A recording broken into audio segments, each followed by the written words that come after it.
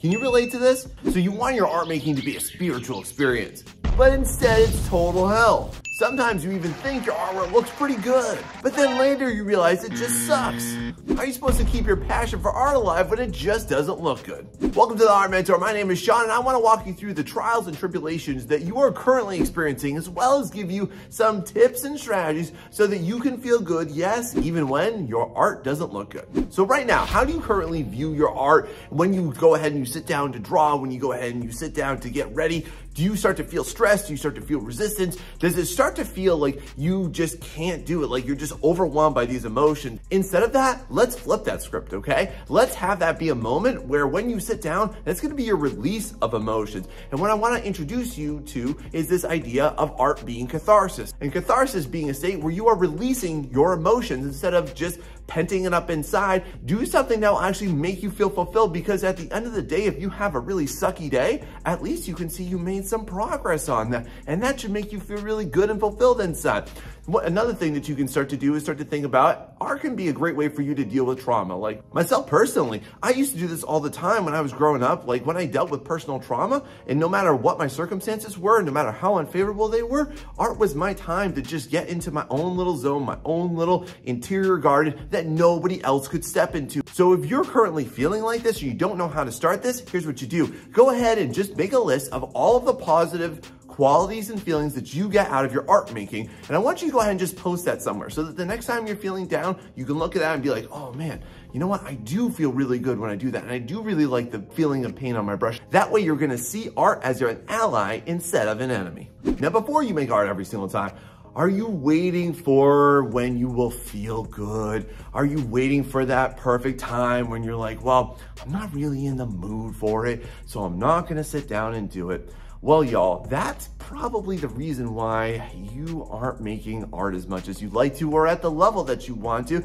is because you're dealing with circumstantial happiness from it. You're letting your external state influence your internal state, meaning that you're waiting on life circumstances to present themselves in the most opportune times, as if life is just gonna bust through your door like Hagrid and be like, hey, you're an artist. Like, that's not gonna happen, y'all. Instead, what you need to do is just realize this, is that you are not ever going to be presented with the perfect set of circumstances, with the perfect influences, with the perfect time, y'all. But here's the thing, every single artist that you love and admire, they have the same 24 hours that you do. The difference though is efficiency. The difference though is their habits. The difference though is how are they utilizing their time in order to get the results that they currently have. And you comparing yourself versus them when they've been doing it and they've been doing things differently, like really compare and be like, have I been doing that? No, I haven't. Okay, cool. How can I start to shift that? Here's my biggest piece of advice for you on this. Do not let your art be the victim of your circumstances.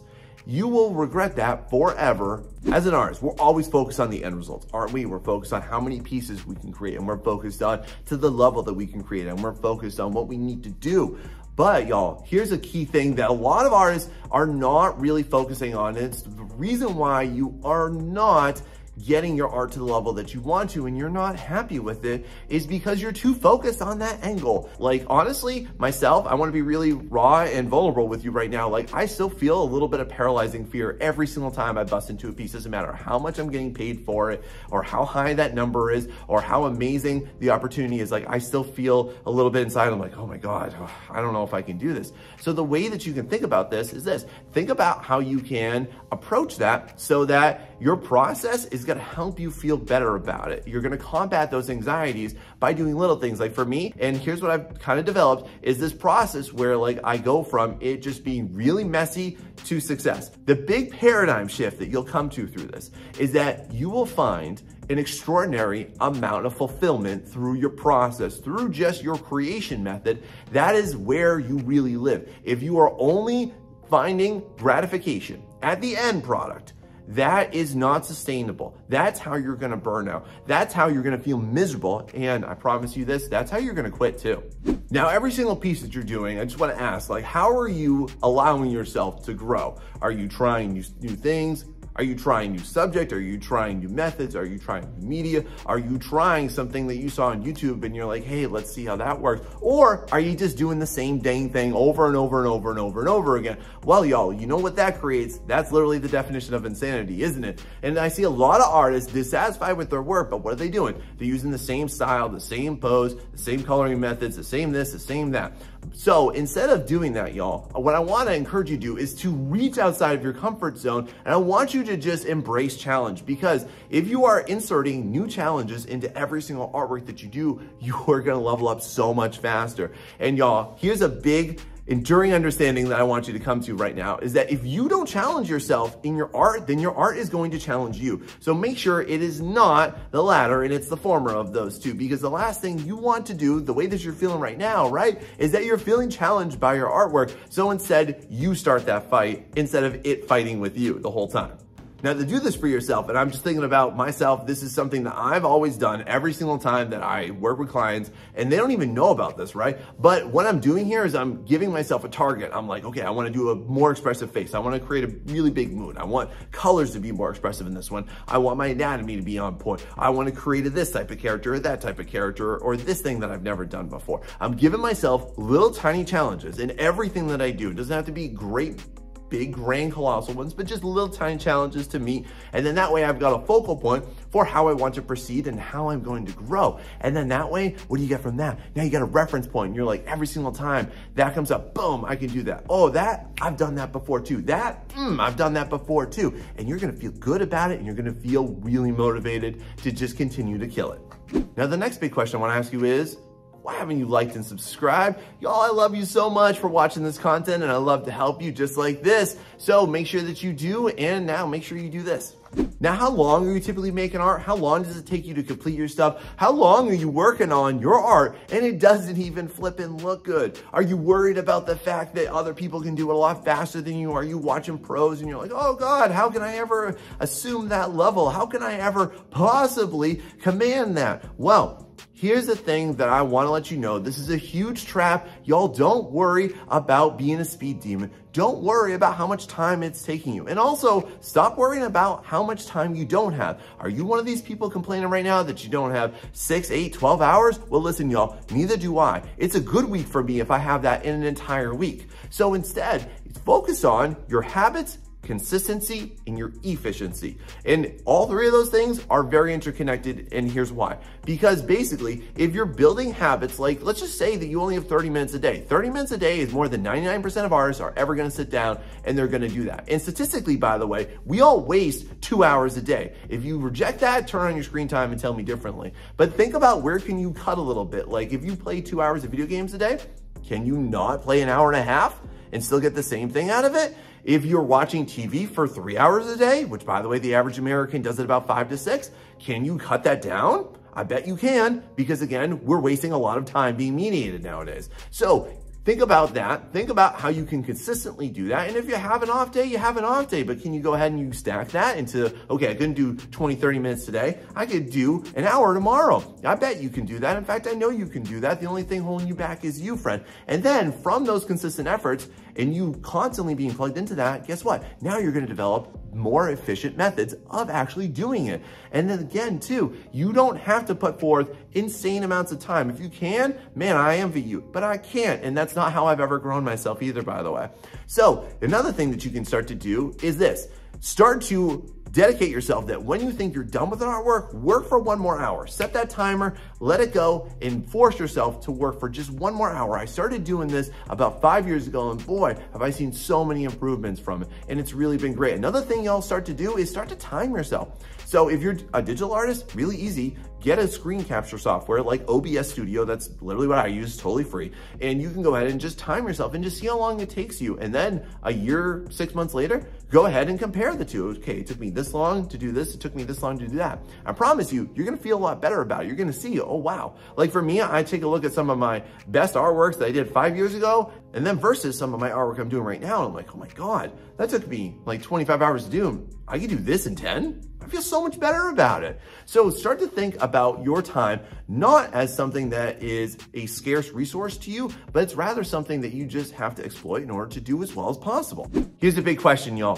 What if everything that you're doing right now, you knew beyond a shadow of a doubt that you would succeed with it? What if a portal just boom opened up right there, okay, like Doctor Strange style, and future you from 10 years jumped through and said, listen, buddy, hey, I'm from the future, and I'm gonna tell you right now that what you're doing is gonna produce the best possible results, and you're gonna be everything that you wanna do, and you're gonna be able to do the things that you want, and you're gonna accomplish all your dreams. But all you gotta do, buddy, you just gotta sit down, you gotta sit your butt right there, and you gotta draw right now. And that's where that journey's gonna start. And then they just disappeared. What would you do with that information? Like, you would probably sit down because you had absolute certainty, but that's not the life we live in, is it, y'all? Instead, y'all, what we have to do is we have to employ a process that I call blind faith. And this is basically when you have to act as if you know you are going to succeed. Because the number one thing that people don't do and they underestimate greatly is the fact that what you need to do is build your mind, and then your mind will build your habits, and your habits will build your success and your motivation to continue that success.